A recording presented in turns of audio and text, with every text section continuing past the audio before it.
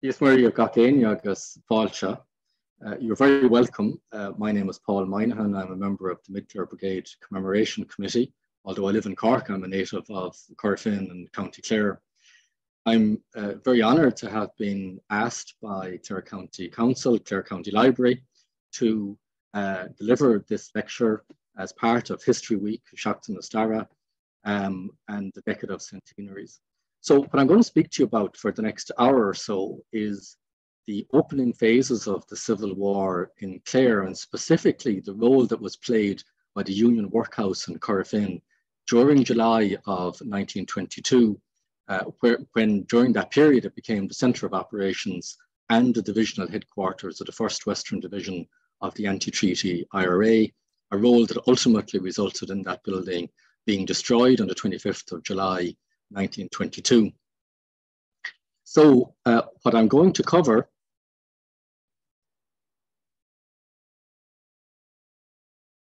is as follows. First of all, I want to talk about what was the 1st Western Division and how that fit in with the overall structure of the IRA. I'm going to speak briefly about the split, and I'm conscious that there is potentially a mixed audience here, so I need to spend a little time just explaining about the two opposing sides in the Irish Civil War in 1922 and 1923.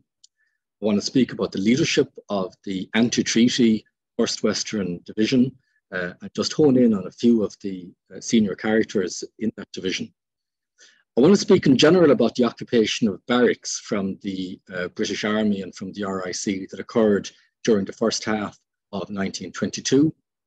I want to speak about Clare and the wider context of the Civil War. So we're going to be obviously concentrating on events mainly in Corofin during July 1922, but it's important to put that in the context of what was happening elsewhere in Ireland, and in particular east of Clare and Limerick during that month.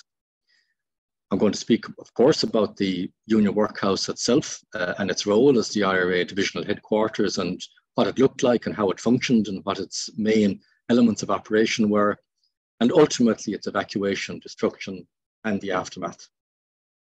So first of all, what was the 1st Western Division?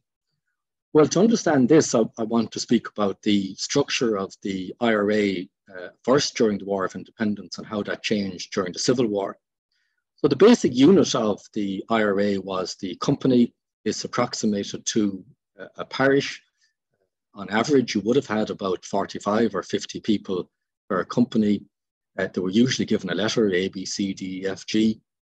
But of course, some companies would have been significantly smaller, comprising 10 or 12 men. In other cases, it would have been significantly greater, with well over 100 men, such as Ennis, for instance. So typically, again, you would have had 8 or 10 companies in a battalion. Battalions were usually given numbers, the 1st, 2nd, 3rd, 4th, etc. The diagram here is purely illustrative. And a battalion would have comprised about 350 or 400 men, sometimes smaller, sometimes larger. And you had, again, 4, 5 or 6 battalions in a brigade. The Mid-Clare Brigade, for instance, had, for most of the Civil War, had 5 battalions. In January 1921, it had 6 battalions. And then you would have had 2 or more brigades, as you would have had during most of the War of Independence. The brigade was the largest unit under general headquarters. However, towards the end of the War of Independence, attempts were made to introduce a division structure into the IRA. And so you would have had 2 or more brigades as part of a division.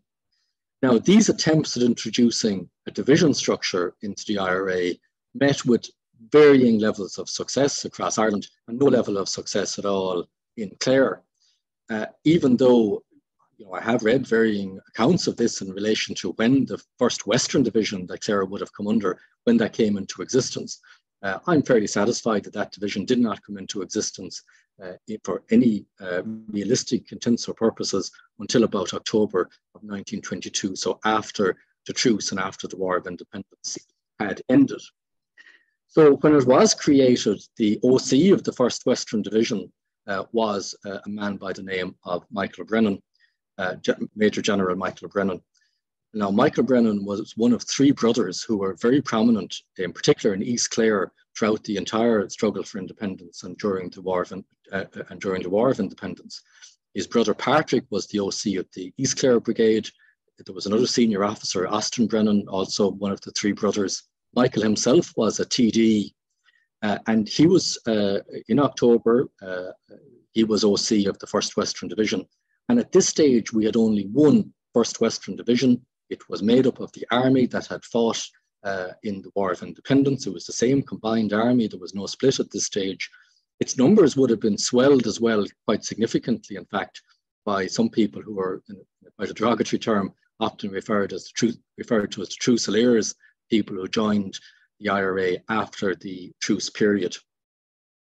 And the first Western Division also had a vice OC, and that vice OC was Frank Barrett. And Frank Barrett came from another prominent Republican family, mainly in the Mid-Clare Brigade area, and these were a number of brothers that also included Joseph Barrett.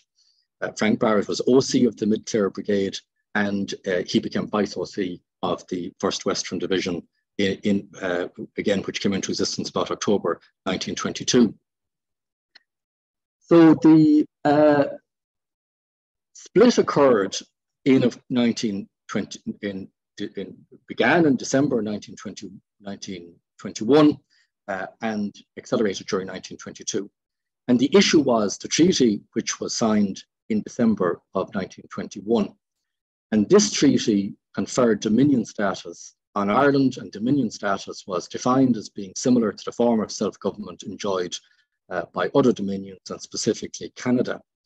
It required that the members of Dáil Éireann, for instance, and other office holders would take an oath of loyalty to the king. It conferred on Ireland a significant form of self-government, and Ireland was to have its own constitution, not yet written. Britain retained control of the treaty ports.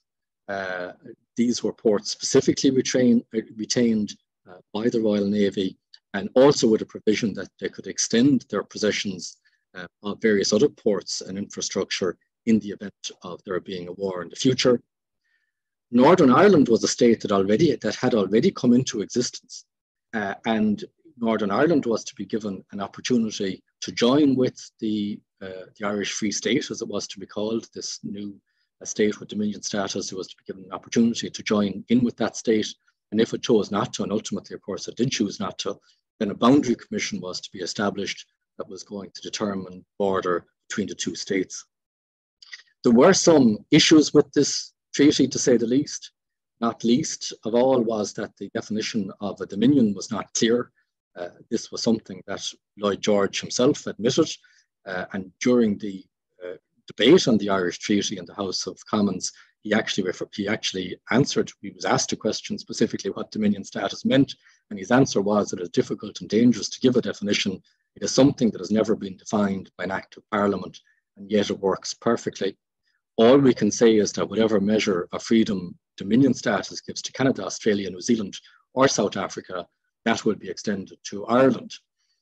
And the definition of a dominion, even though it didn't exist, did change, of course, in 1931 with the Statute of Westminster.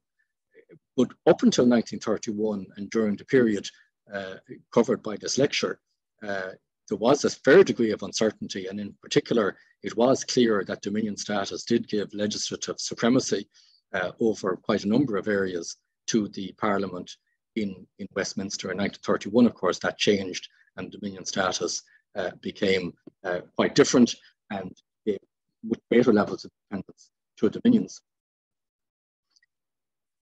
So the debate on the treaty occurred during December 1921 and January of 1922 in Dáil Éireann, and some of the prominent proponents of the treaty were, of course, Arthur Griffith, pictured here in fact in Ennis just a few weeks before his death, and Michael Collins and others. And there were two principal arguments in favour of the treaty. The first was that it was the best deal that Ireland could get given the military situation, and we know that Michael Collins did have some concerns regarding the ability of the IRA to continue the fight against the British.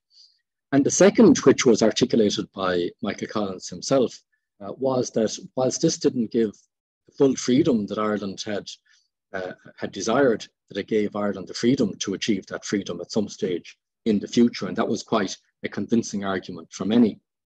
Opponents of the treaty also made convincing arguments. One of those was, well, why are we accepting a status within the British Empire that is completely different to what we have already? So most of the people who were fighting in the War of Independence didn't view that they were fighting to gain something. They took the view that they were fighting to retain something. They were fighting to retain the republic that had been declared in 1916 and that fell under the government of Dáil Éireann. And but they saw this as something of a betrayal, that but instead what was happening was we were giving up that republic and we were accepting a much lesser status of dominion and with an oath of loyalty to the crown. And Kathleen O'Callaghan summed this up quite well during the Dáil debates in saying that now what have all these hundreds of years of struggle been for? What has it been about? What has been the agony and the sorrow for? Why was my husband murdered? Why am I a widow? Why was it that I should come here and give my vote for a treaty that puts Ireland within the British Empire? Was it that I should take an oath to be a faithful citizen of the British Empire? And Kathleen O'Callaghan, of course, was wife of Michael O'Callaghan, who was murdered by the British, who was mayor of Limerick and who was shot in front of her. So we can see some of the strength of feeling on both sides with regard to this issue. So as 1922, the treaty was ratified ultimately by Dáil Éireann and later by what was called the House of Commons of Southern Ireland, which had to meet for that purpose because it required ratification by that body, specifically under the Treaty and the Government of Ireland Act. So there was a split in Dáil Éireann. The anti-treaty faction withdrew from Dáil Éireann. The pro-treaty faction ratified the treaty, and they also convened in a modified form as the House of Commons of Southern Ireland to effect that ratification. And once that happened, a very significant split ruptured across various Republican organisations, including the IRA. And that split was reflected in Clare. And during the spring of 1922, two first Western divisions began to emerge, one under Michael Brennan, which was the pro-treaty IRA or the pro-treaty army, the other, and we'll speak about language in a few minutes to simplify things, the other under Frank Barrett, which was a representative of the anti-treaty faction.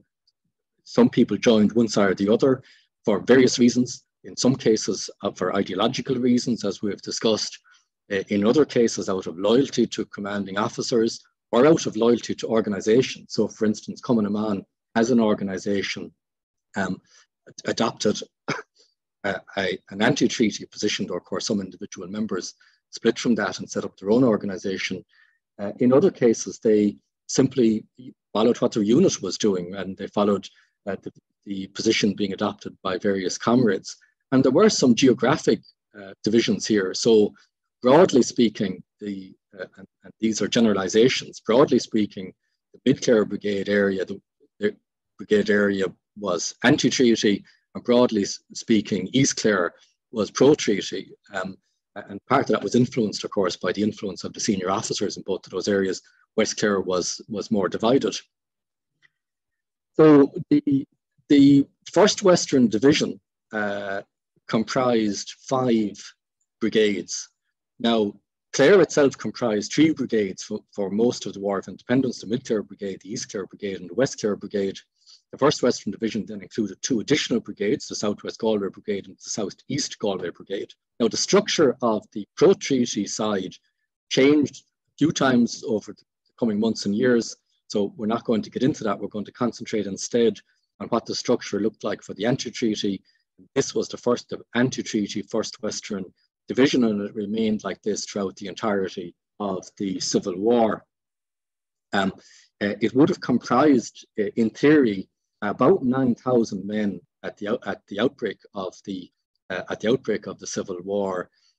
Now, it's important to remember that even though there are large numbers, the reality is, of course, that only a fraction of them would have been either available to fight or in a position to fight, given as well that there was a scarcity of arms, etc. So, whilst the numbers are large, in reality, the actual number of fighting men would have been much, much smaller. So, the leadership of the 1st Western Division had become clear by June and July of 1922. Now, it's important to remember as well that in terms of appointments to various positions, there was an element of confusion with regards to who was in what position and in what capacity to some extent, insofar as people were offered various positions on one side or the other and turned them down. Sometimes people were dismissed from positions owing to issues over their perceived loyalty. And in other cases, there was some speculation as to the degree to which certain officers were actually committed to one side or the other, as in particular in the opening weeks of the Civil War. And there was a reluctance, of course, to take up arms against former comrades. In many other cases, of course, people remain neutral. They set out of the conflict entirely and for very understandable reasons. You know, I think we shouldn't underestimate the trauma that there must have been experienced by many, many people being forced to take sides one way or another. But the senior leadership of the 1st Western Division in July 1922 was clear, and the OC was Frank Barrett. Now, I'm not going to go through all of these in detail. I'm going to concentrate on a few of these leaders only, just to give us a thumbnail picture, I suppose, of some of the characters involved. So Frank Barrett himself was the OC of the 1st Western Division anti-treaty. He had been the OC of the Mid-Clare Brigade, a very prominent Republican. He died young, actually, a number of years after the Civil War. I'm very grateful as well to my colleague in the Mid-Clare Brigade Commemoration Committee, Pat Kirby, for some of these photographs. And Pat, of course, is an excellent biographer of the senior leadership and others in the Mid-Clare Brigade in particular. So Peadar O'Loughlin was the adjutant. Peadar O'Loughlin was from Kilfenora. He had been a quartermaster of the Mid-Clare Brigade. He later became vice commandant or vice OC of the Mid-Clare Brigade following the shooting of Martin Devitt. And Peadar O'Loughlin died, in fact, very young. He died at the age of 27 years of age, only a few weeks after the events that I'm going to be describing here today in August of 1922. The deputy adjutant was Sean Casey. Sean Casey succeeded Peadar O'Loughlin in August of 1922 as adjutant. Sean Casey was from Rowan. He was a teacher by profession. He had been the OC of the 3rd Battalion of the Mid-Clare Brigade during the War of Independence, owing to the position he adopted in the Civil War. He lost his teaching position. He had to emigrate to America and live the rest of his life in Chicago. It's worth mentioning that the role of an adjutant, just to briefly explain that, the adjutant really, for all intents and purposes, is the second most important person in the military unit in the IRA. He is the person responsible for much of the day-to-day operation of the unit, and in particular matters in relation to the men themselves, in relation to personnel. The quartermaster was John Minihan. John Minihan was a native of Corofin. He had been the adjutant of the 3rd Battalion of the Mid-Clare Brigade. He was a member of the active service unit. He was also both intelligence officer, the 3rd Battalion, and special intelligence officer to the brigade and GHQ. And in that role got the British Army secret code for Michael Collins during the truce period in 1921. The quartermaster John Minihan had been offered the position as well of adjutant of the pro-treaty Free State 1st Western Division, but he turned down that position to accept the position of quartermaster on the anti-treaty side. Quartermaster, in effect, is responsible for barracks and facilities and physical matters, if you like, within the military unit. Joseph Barrett was OC of operations. Joseph Barrett had been OC of operations in the Mid-Clare Brigade. He was head of the active service unit of the Mid-Clare Brigade. He was also head of the active service unit here and operations for the 1st Western Division, a brother of Frank Barrett, and of course the entire Barrett family, extremely prominent during this period. I'm just going to mention as well Sean O'Grady. Sean O'Grady was in charge of police for the 1st Western Division. Now, this is a more important position than it might imply, because you didn't have an effective police force in Ireland at this stage. Of course, the role of the RIC had become defunct. The British Army had withdrawn from Ireland. And the maintenance of law and order had fallen essentially to the IRA in whatever area they happened to be, the officers happened to be in charge of. And so Sean O'Grady was in charge of that. Sean O'Grady was from Corofin, and he later went on to, he was later a TD, and he became a parliamentary secretary. So, and there were, of course, other senior officers, such as Stephen Madigan as well, who was in charge of intelligence. Now, I want to speak briefly about the occupation of barracks. So, immediately upon the ratification of the treaty by the House of Commons of Southern Ireland in 1922, the British Army began to withdraw from barracks and the RIC from barracks right across Ireland. They withdrew very quickly, and they did so for two reasons. The first is that they viewed that their ongoing presence might be a form of provocation, because, of course, the situation was still extremely volatile, and they wanted to leave it to, largely speaking, to the Irish to sort these issues out for themselves. The second was that they needed troops for Palestine, where things were kicking off at that stage for the Palestine Mandate, and so many of these troops that had been in Ireland got rewarded by being sent to another combat zone in Palestine. So the picture here on the right is Lord French inspecting troops on the withdrawal from Victoria Barracks, now Collins Barracks in Cork. Not all withdrawals would have been as impressive as this, and there would have been a very large number of them occurring right across February, March, and April in small and large barracks, as I said, right across Clare. And by mid-May, this withdrawal had been fully completed. Now, it's also fair to say that these withdrawals from barracks didn't always go smoothly.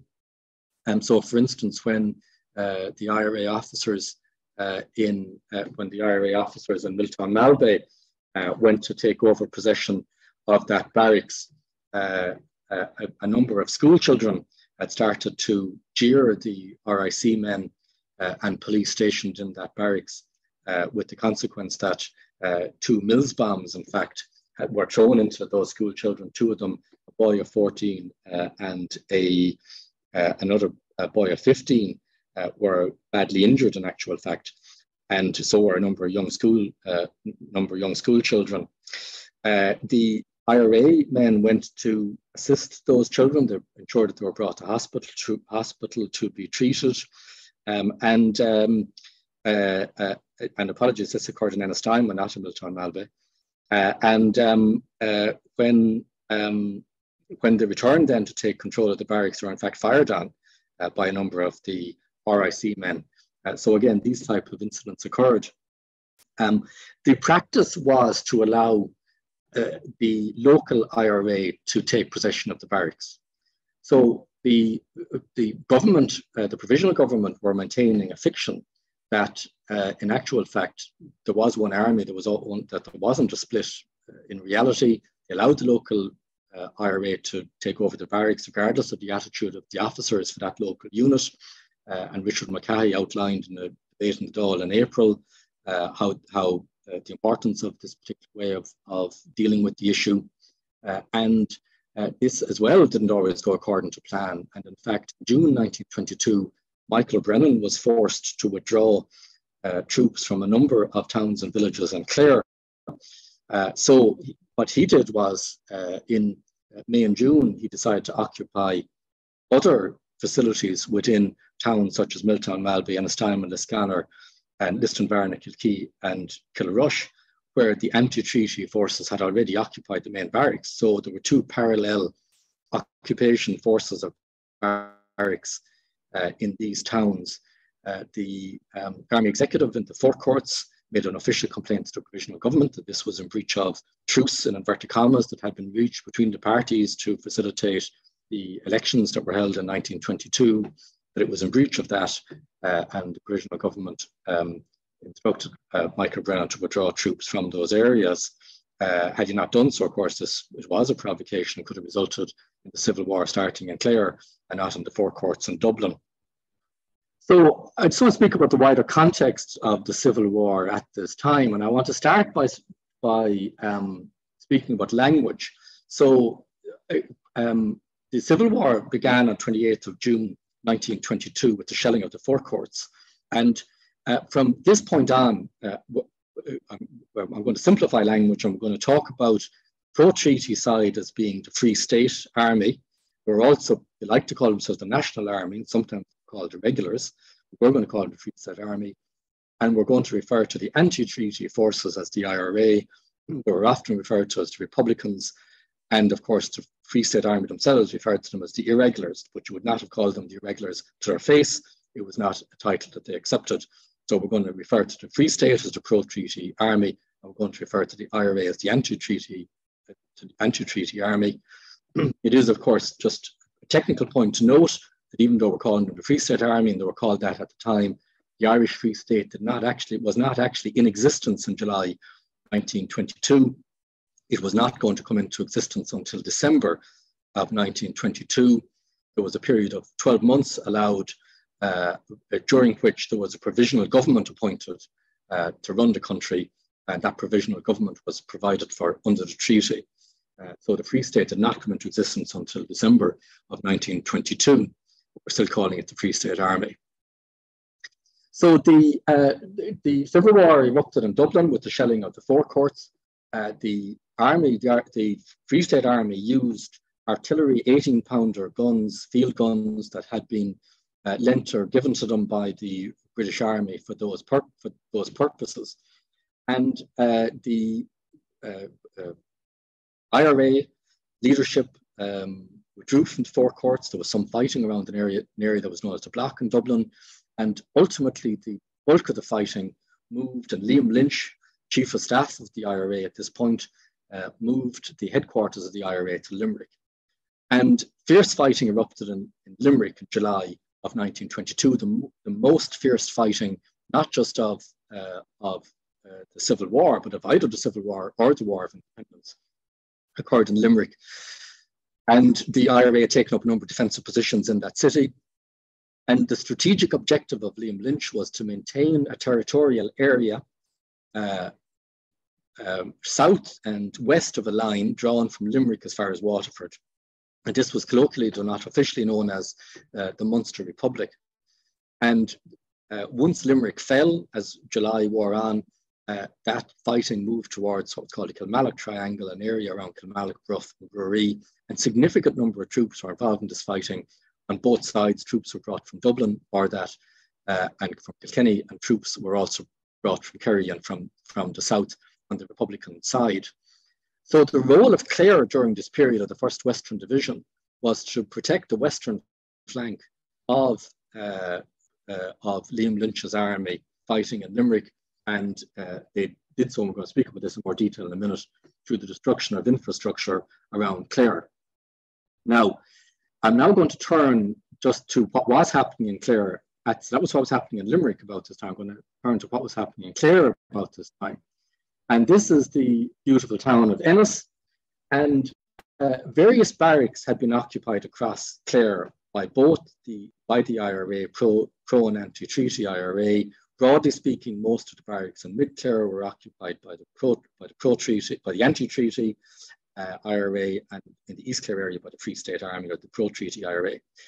The Free State positioned their headquarters in Ennis, in this building just at the bottom of your screen, which is now the Rowan Tree. At the time, it was called the County Club House, and thus the Club Bridge is called the Club Bridge today. So they occupied that position, and they heavily fortified it.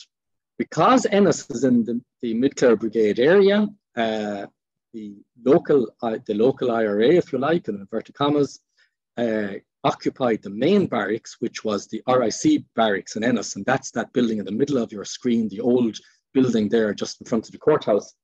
they occupied there. They also occupied some other buildings such as the Masonic Lodge and Howard's house, which is that impressive house that we can see there just in front of the RIC barracks.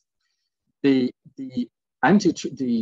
Free State also occupied the courthouse. We can see the courthouse in the background in the last shot, and we can see the degree to which the courthouse has an excellent view of the RIC barracks from here, of the anti-treaty position. And the Free State also occupied this blue building here, which we can see, which was called the Ordnance House at the time. It had been in possession of the British Army during the First World War. They had positions of refugees there. It was also a training school for officers of the IRA, again, the combined unified IRA in January of 1922. So many of the officers fighting here in the Civil War would have trained in this building during January of 1922. So we can see that in effect, the RIC barracks, the ex-RIC barracks, the headquarters of the anti-treaty IRA, was surrounded on three sides, as was described in one of the newspapers, by a triangle, by positions occupied by the Free State Army. On the 1st of July 1922, the Free State troops also took over some other buildings. Solicitor's office, a building owned by a solicitor by the name of Hunt, and they took to get better firing positions, and they started to menace, for want of a better word, the position being occupied by the anti-treaty forces in the RIC barracks. The IRA, deeming their position to be very difficult, throughout the 1st of July, started to withdraw their arsenal.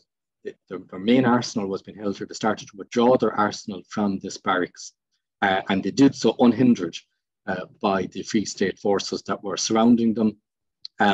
And on the night of the 1st of July, between 10 and 11 o'clock, they set this building on fire, and they destroyed the building. Now, the destruction of buildings like this, and all of these positions that were occupied by the anti-treaty forces, by the IRA in Clare, that had been occupied by them during the spring of 1922, were ultimately evacuated by them during July of 1922, and all or the vast majority of them would have been destroyed to varying degrees by them.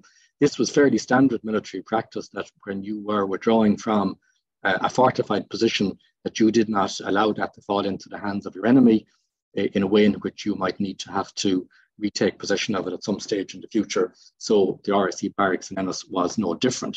So they withdrew their arsenal to Corofin. And this is the equally beautiful village of Corofin. This is the road into Corofin from Ennis, across that bridge up the main street. Corofin had been one of the main strongholds of the RIC and the British Army during the War of Independence, and the RIC had withdrawn from small barracks across Clare and across Ireland to a number of larger barracks as the war progressed, and they would have concentrated their forces in those barracks. So the barracks in Corofin, the RIC barracks in Corofin, which is beside the Catholic Church in Corofin, that was occupied by about 40 RIC men during the War of Independence. That was occupied by the IRA during the spring of 1922 by the anti-treaty IRA, and it was heavily fortified. And we're going to see an example of some of these fortifications in a minute, an illustrated example of it. The other significant building that was in Corofin at this time was the workhouse. This was the Union Workhouse. It had been opened in 1853, so it was a relatively new building as workhouses go. It was an enormous building. It covered 12 acres. So that workhouse, what's remaining of that workhouse is essentially here. If you can see my cursor, this building here in the front with the green door in it, this would have been the entrance to it. But the workhouse covered most of this area here, this housing estate here, as I said, about 12 acres. And it was a very substantial building. It could house 500 residents. And it had been occupied by the 2nd Battalion Royal Scots during the War of Independence, and later by G Company of the Auxiliaries during the truce period. And it had significant fortifications that had been fortified by the British, and one presumes many of those much of that would have been left behind them when they were withdrawing from Ireland. So the IRA moved their arsenal to this workhouse in Corofin.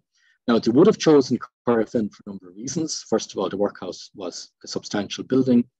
Secondly, it was very well fortified, as I've said. Thirdly, Corofin was in an ideal position vis-a-vis the rest of the division. We've seen a map of the division. Corofin would have been as close as you can get to being in the centre of that division.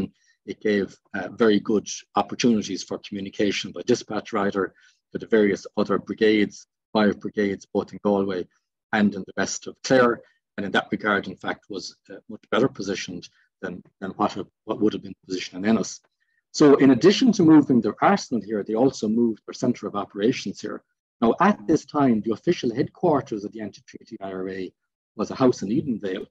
But as the month went on, the Union Workhouse in Corofin also became the official headquarters of the 1st Western Division. So we can here see some pictures of the Union Workhouse in Corofin. These are the only 3 remaining photographs that we know of.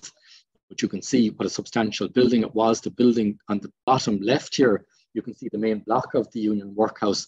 The bit to the right of that is what we saw in the video earlier. It's the only part of it that remains. It became a courthouse for a period of time. And the picture up in the middle, the 2 pictures in the middle, one shows, of course, the layout of the workhouse. The one to the right of that shows what the workhouse looked from, as photographed from an area called Killeen, which is at the other side of Loch Atadon Lake. That's a lake there on the bottom of the picture, and that's going to become relevant later on when we speak about the evacuation of the workhouse. So suffice it to say, a very significant building.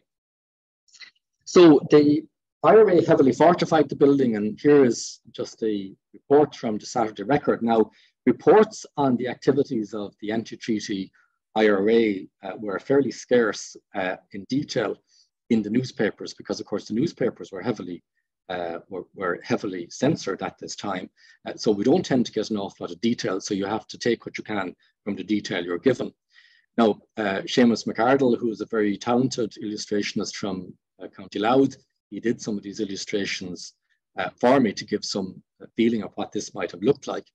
The fortifications that are shown here are not that as fanciful as you might think. Actually, this is based on some limited photographs of fortified positions from the time in Ireland, the way in which it would have been fortified by the RIC. I'm not saying that this is exactly how Corofin would have looked. There probably wouldn't have been as many rifles, but this type of metal shuttering was a form of fortification used, and sandbags, of course, were a common one, as would have been other forms of defensive material, such as planks of wood and barrels and that type of thing. So it might be an exaggerated form of the truth, but nonetheless, I think is reasonably indicative of what fortifications might have looked like at the time.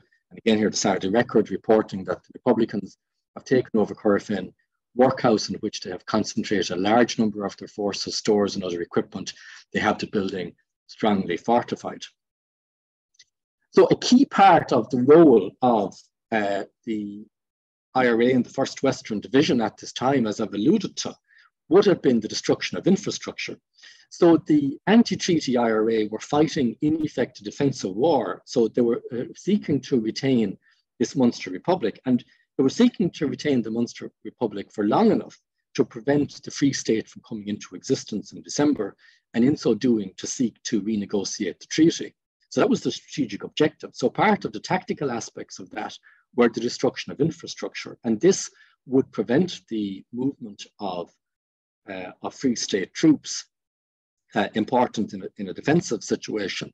Now, and very importantly, to prevent the movement of vehicular traffic. So vehicular traffic of a particular kind was a key advantage that the Free State had over the anti-treaty forces. They didn't have numeric superiority at this point in the Civil War, but they did have superiority in terms of equipment. And importantly, they had more armored cars, and importantly, they had artillery, which the anti-treaty IRA did not have. So the IRA engaged in a very significant campaign of the destruction of infrastructure, involved the destruction of bridges, the rendering roads impassable, the destruction or damaging of railway lines, the cutting of telecommunications equipment and telegraph communications. And they succeeded during these weeks and months in cutting off, by July 1922, cutting off most of the towns in Clare from communication with each other or with the outside world, for want of a better word. And we have newspaper reports at the time of the extent to which Ennis and other towns were cut off from connectivity with Limerick, Cork, and with Dublin, and the effect that that was having on trade, and the fact that even newspapers weren't getting through, for instance. So a significant amount of this would have occurred around the Corofin area as well during this period. So Liam Lynch was clearly happy with the work that was done by the 1st Western Division. This is a report, and this report is taken from Toomey Archives and UCD, and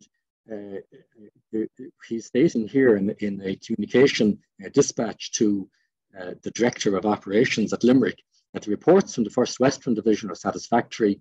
It is reassuring that to learn artillery from Athlone cannot pass through this area, and that rail and road communications have been absolutely destroyed. So what were some of the activities that were happening in Corofin at this time? Now, in order to determine this, we have to rely on the reports of a number of individuals. One of them was John Minihan, who was the quartermaster stationed at Corofin. We're also relying on captured dispatches. These captured dispatches are retained in the National Archives. And in particular, there are dispatches, there's some, in particular, the dispatches between the 4th Battalion of the Mid-Clare Brigade and the Corofin Workhouse. Now, it's important to point out that in addition to being the headquarters of the 1st Western Division, the Corofin Workhouse at this stage also became the headquarters of the Mid-Clare Brigade itself, which was a constituent brigade within the 1st Western Division, and Sean O'Keefe was the OC of the Mid-Clare Brigade. So we have those captured dispatches, and that gives some insight into what was going on in Corofin at the time, and other captured documents, again, from the military archives. But we can determine a number of things. We can say that there was a significant concentration of troops. We can say the troops came there from across the division.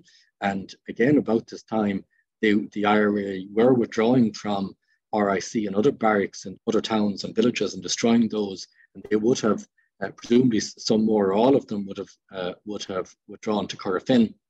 But we also know that men arrived there to support activities from other divisions. We know that there was significant activity around engineering and supplies. We know that it was a centre of operations of the 1st Western Division and the centre of operations of the active service unit. So we have, again, captured documents and other statements, including the captured diary of a particular IRA volunteer, indicating that they had left Corofin to engage in various active service actions and activities. And we also know that it was the centre of a significant communications hub for dispatch riders right across the division. So we'll get into that in a little bit more detail now. So as you were approaching Corofin in July of 1922, you would have been under no illusions that you were entering a heavily militarised area. We know that roads were blocked and bridges were blown. And the Clare Champion here is stating bridges in Corofin have been destroyed. Barricades were erected at Craigmore Cross. There's further recounting of what some of these barricades looked like.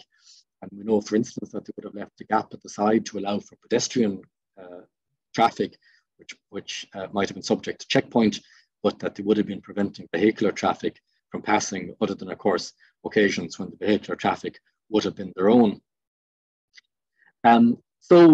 Again, in terms of captured documents, this is a dispatch from Seamus Hennessy, and Seamus Hennessy is depicted here on the right. This photograph, in fact, was taken, as I understand it, in August 1922, so it's quite contemporary. Seamus Hennessy was the OC of the 4th Battalion of the Mid-Clare Brigade. He had taken over from a man by the name of Ignatius O'Neill, who had resigned. And Seamus was sending dispatches which were captured and intercepted, to Sean O'Keefe. Sean O'Keefe had been quartermaster of the Mid-Clare Brigade, and in the Civil War he succeeded Frank Barrett as OC of the Mid-Clare Brigade. This is just these. I'm just going to use some extracts from some of these just dispatches to I suppose give an insight of what was going on. So he points out here that I also sent 7 men from here last Saturday to report for duty in Corofin, but some of them kicked up on the road when one of our own officers was not with them, with the result that none of them did get to Corofin.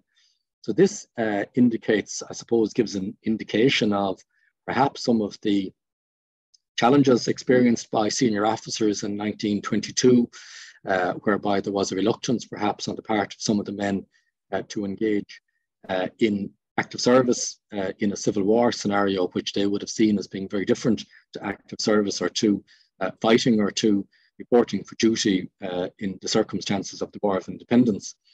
So here's an example of where they weren't always happy, for instance, to be sent to Corofin to report for duty, and in fact didn't report for duty in Corofin.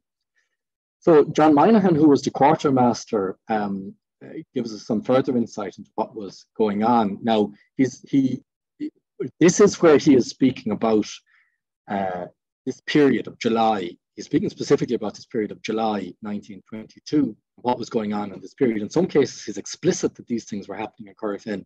In other cases, he is not explicit, but I think we can assume that it's reasonable to assume that these activities were happening at Corofin, or were happening at Corofin to some degree.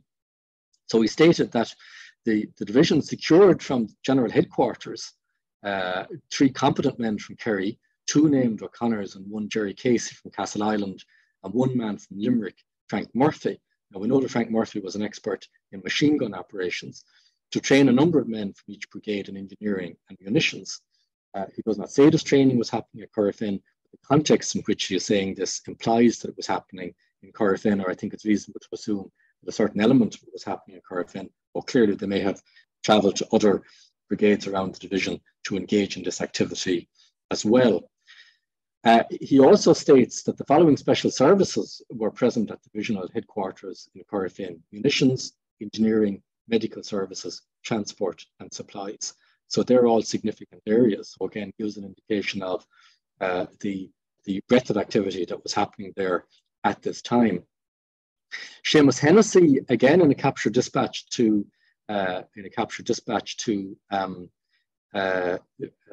Sean O'Keefe, states, we got a good share of stuff in Milltown at the chemists and hardware shops for the engineering department. We also raided the Milltown railway station a few nights ago, but we did not get much of any importance there. I have arranged to get it all sent on to Corofin on tomorrow, Saturday. So he's clear there was an engineering department, backing up what John Minihan is saying, present at Corofin, that was engaged in some significant engineering activity. John Minihan further goes on to state the type of activities that were happening in July 1922. Again, not stating was happening specifically in Corofin, but I think it's implied clearly that it was, because all of this has been spoken about prior to him speaking about the destruction of the workhouse itself. So he's saying the manufacture of the munitions, the making and filling of landmines, the filling of bombs, the armouring of a 60 to 80 horsepower Vauxhall, requisitioning of a brass gun to be used electronically, repair of firearms, manufacture of shells for guns, use and laying of field telephones. So again, this depiction of what the armouring of this car might have looked like. Again, of course, the IRA would have been at a significant disadvantage with regard to some of that type of heavy vehicular machine equipment that would have been readily available to the Free State Army. We're not certain on what senior officers would have been present at Corofin, but there are 4 we know were present, either because they tell us were there or because we have correspondence to them or from them. One is Frank Barrett, the OC, one is Padder O'Loughlin, one is John Minihan, and one is William Shannon. And I think it's reasonable to assume that other senior officers were probably present. And the reason that I'm saying that is because at this time, there were challenges already with communications. It wasn't that easy. You couldn't just ring somebody up and give them orders. You had to send a dispatch rider with the orders, in particular in circumstances where telegraph lines, etc., had been destroyed by the IRA themselves. So it would have been inconvenient to have your senior officers, staff officers, too widely dispersed. So I think it's likely that Frank Barrett would have wanted to have them present. The second is is that we have a lack of dispatches to those senior officers. We do have one to the Vice OC, but other than that, we do not, so we know he may not have been there, but we do not have others. So this implies that many of them would have been present at Corofin, where we do have dispatches, for instance, to the OCs of the various brigades, who of course would have been expected, or adjutants of other brigades, who would have been expected to be in their brigade area, looking after matters locally there.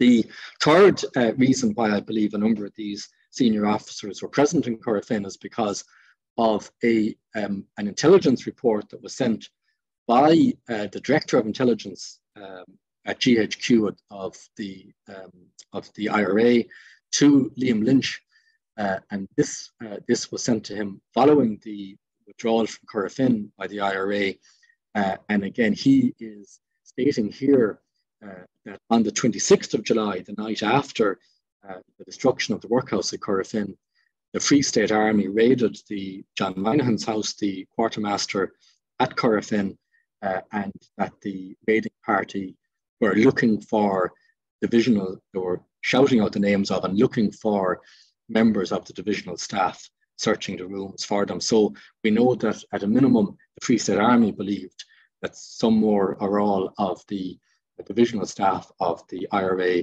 were present at Corofin about that time.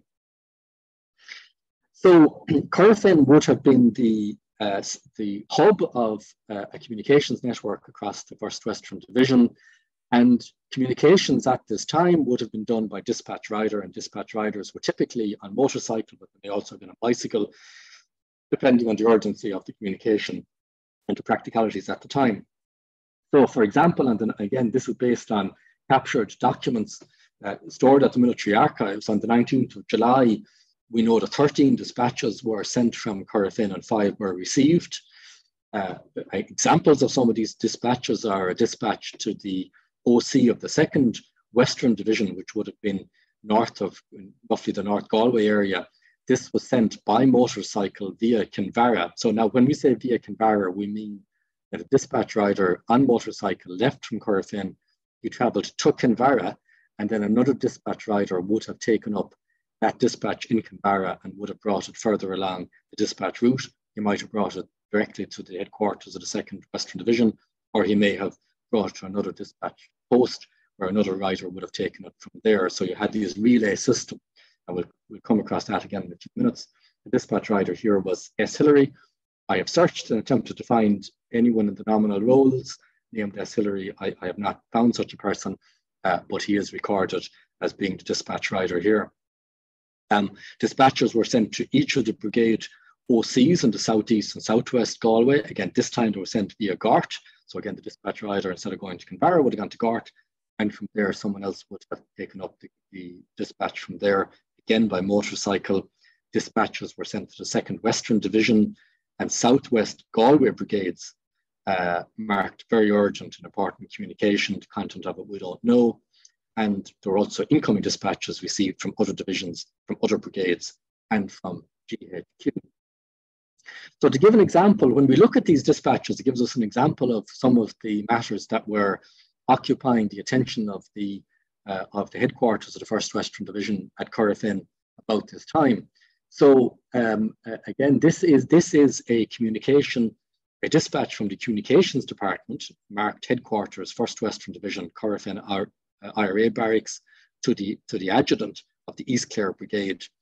And again, it reads as follows: with reference to my communication, read the opening of a line of communication to the 3rd Southern Division.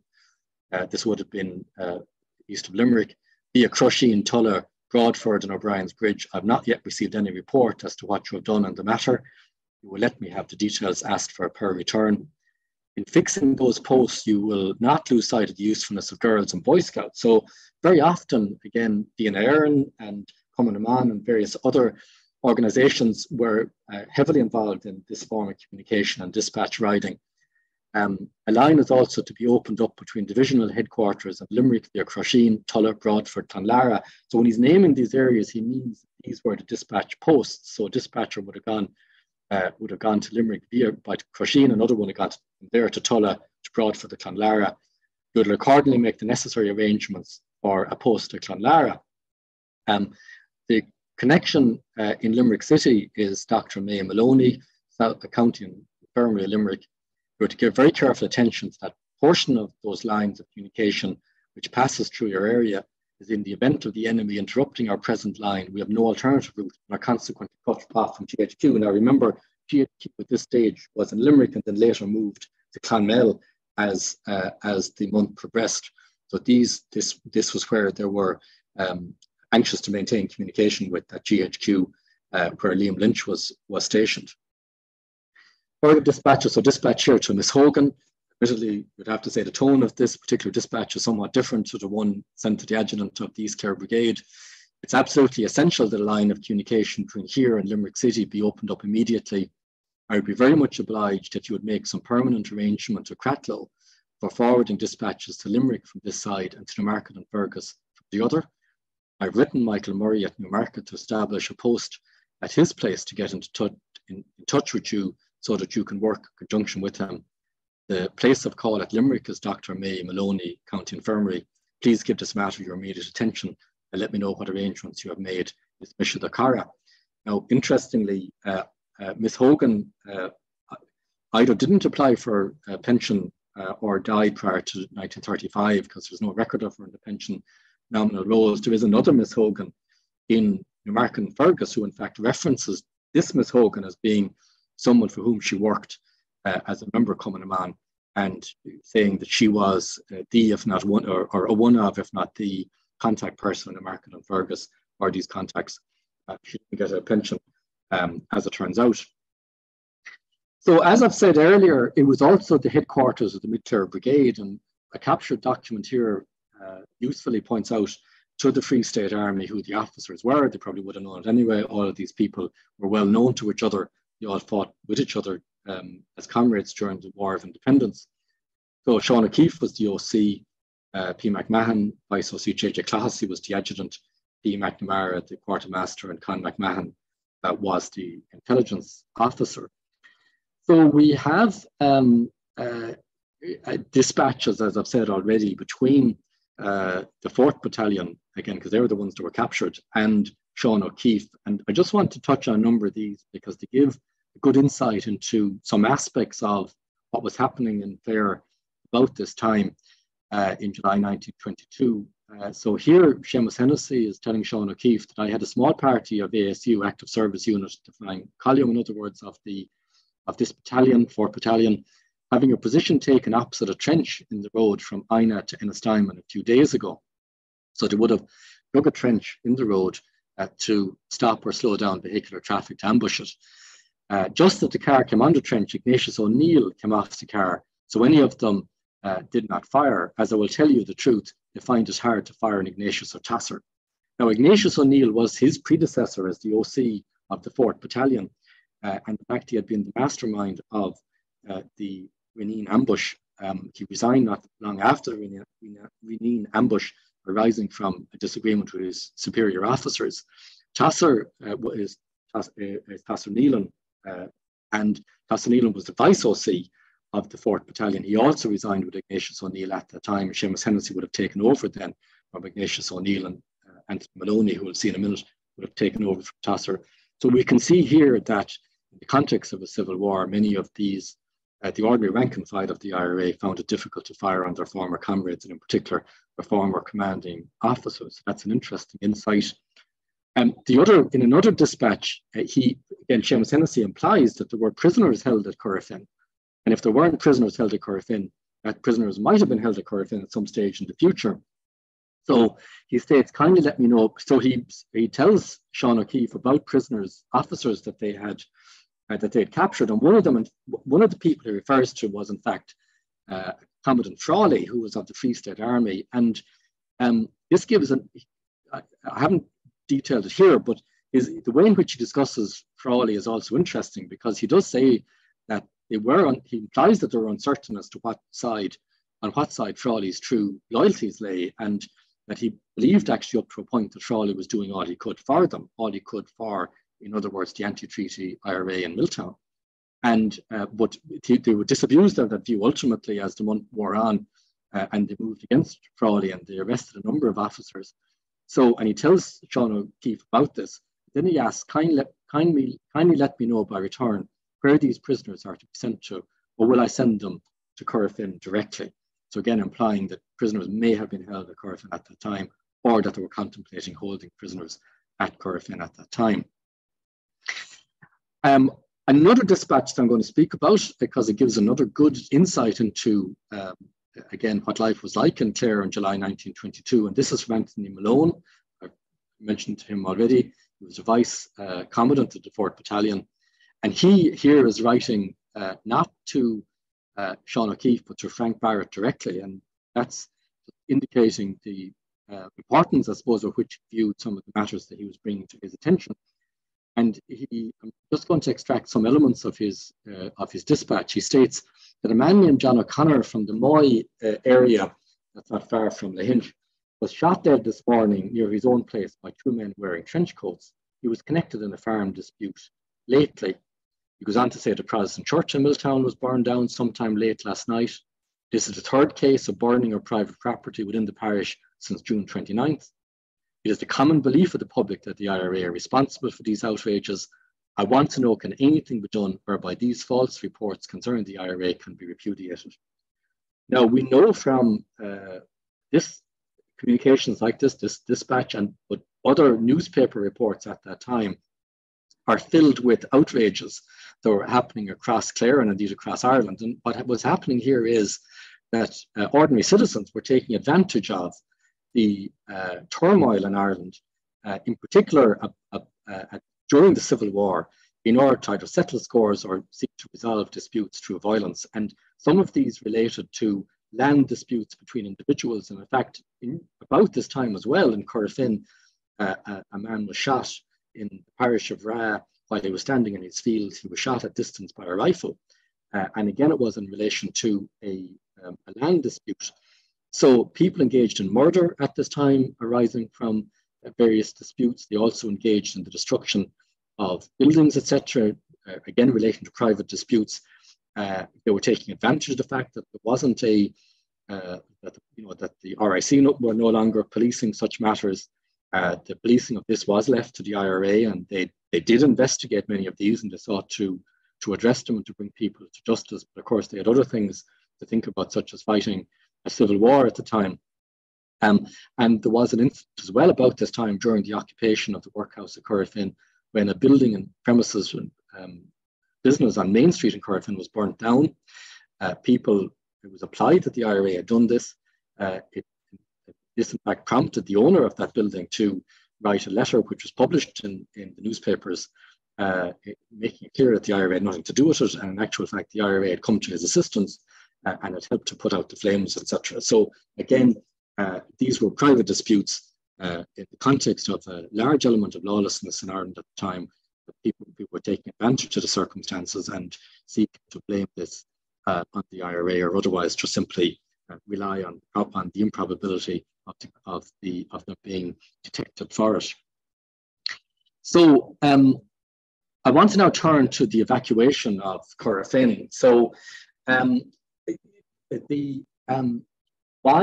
the 25th of July, the area had been very heavily fortified, and we have two reports here from the Clare Champion and from the Saturday Record. The Clare Champion points out that on the 25th of July, business is at a standstill here. This is Corofin. All roads in the vicinity of the town have been blockaded and bridges destroyed, as a result of which they're impassable to vehicular traffic, foodstuffs are running short, and there is a danger of scarcity. And the Saturday Record reports that rumours are afloat that Corofin Workhouse is to be the battleground for Clare. So what was happening at this stage is Limerick City had fallen. The 1st Western Division Free State Army had been heavily involved in that action at Limerick. The action had moved further east and towards Brewery, as we had discussed earlier. Elements of the Free State Army were now freed up to turn their attention to the IRA in Clare. And they moved troops from Kilkenny into Ennis, and they further bolstered those by further Free State troops as July progressed. So we have here the final dispatches that were sent by the Workhouse in Corofin headquarters to the headquarters of the IRA itself under Liam Lynch in Clonmel at this stage. Now, I've just noticed these dates are wrong. It says 24th of June. That should, of course, be 24th of July and 25th of July. So I'm just going to go through these dispatches because they show the final hours, if you like, of the workhouse in Corofin to an extent.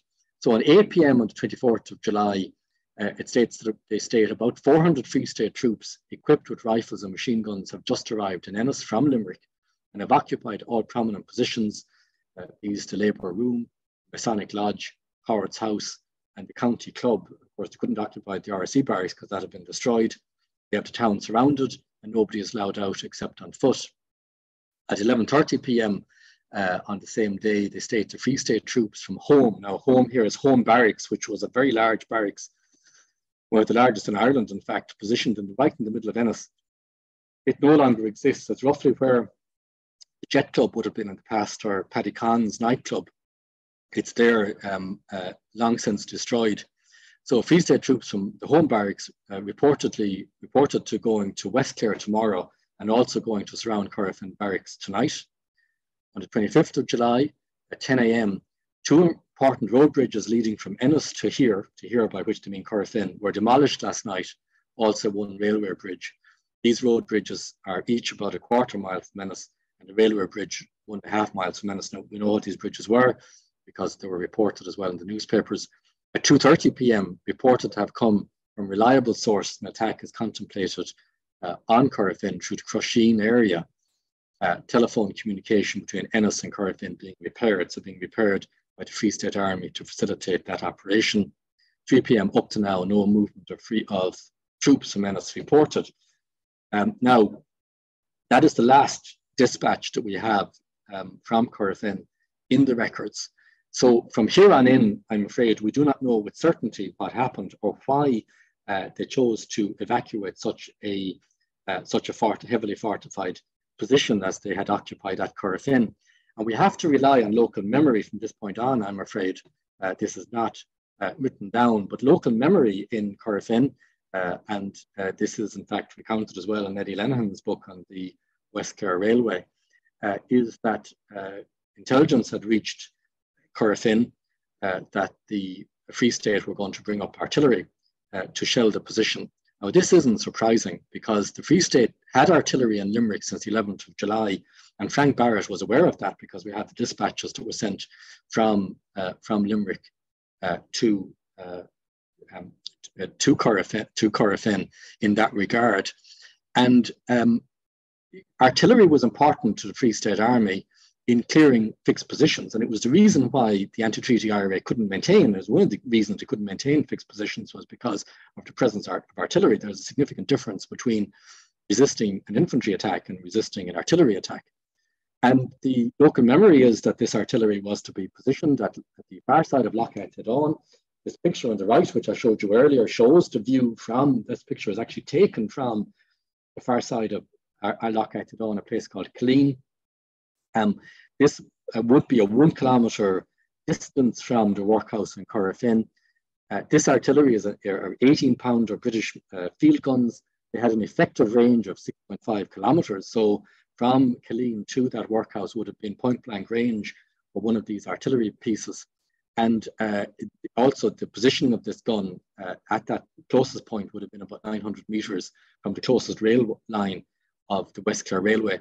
I think it is inconceivable that the Free State Army would have been in position of artillery, which they were, that the Free State 1st Western Division would have been in possession of artillery, which they were, and would not have used that on the anti-treaty's most fortified position in Clare in order to avoid losing significant men in seeking to take that by an infantry assault. So I think it's reasonable to assume that local memory is likely correct in that regard, and that this was the reason for the rapid evacuation of the workhouse at Corofin. The evacuation of Corofin featured in the report of General Owen O'Duffy in August, which was published on the front page of the Irish Times. So he gave a report on the front page of the Irish Times. Again, bear in mind now that the newspapers of the time were essentially the propaganda tools of the Free State Army. and of the provisional government were heavily censored. So he got a front page section of the Irish Times to give a report on how things had progressed, how things were progressing in his area of command. And he states that Corofin, the headquarters of the 1st Western Division of the Irregulars, was evacuated on our troops concentrating in Gort, Ennis and Ennistimon. The headquarters is now in the bleak Carron Mountains. So what he is referring to here, first of all, it was a short report. So this takes up about 1/3 or a quarter of his entire report, giving a good indication of the importance of the Free State Army, of the evacuation of Corofin, and how it was viewed as a military success at the time. And this also indicates, I suppose, how the Civil War had developed by this point. So the evacuation of Corofin was really the end of the first phase, I would argue, the end of the first phase of the Civil War in Clare. And it ended a phase in which the IRA occupied fixed positions, barracks mainly in the Mid-Clare Brigade area, and of which Corofin was the most extensive, with the most sophisticated operation and the greatest concentration of men. It was the last of those to be evacuated. It was in effect the end of the IRA in Clare maintaining fixed positions. And from this point, and that ended in no small part because of the existence and possession by the Free State Army of artillery. And from this point on, in Clare, the Civil War reverted to the type of warfare that would have existed during this War of Independence, which was a guerrilla mobile type war.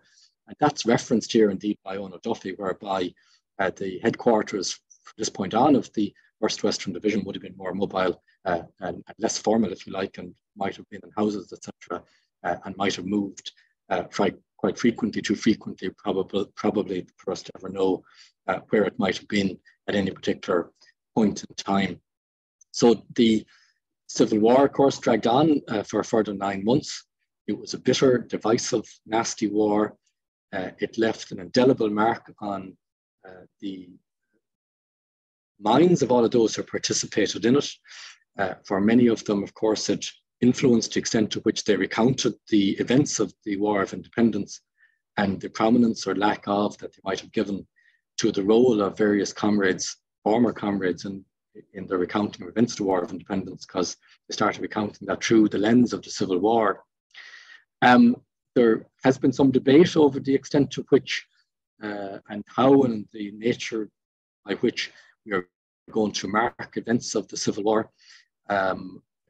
I was asked to speak, and I was very proud to do so at an event marking the destruction of the workhouse at Corofin on the eve of the 100th anniversary of it on the 24th of July last, which was organised by Common Stars Docus Corofina. And that is an example of how this can be done in a very dignified way. And I think it is important that we recall these events. It's important that we mark them in a dignified way.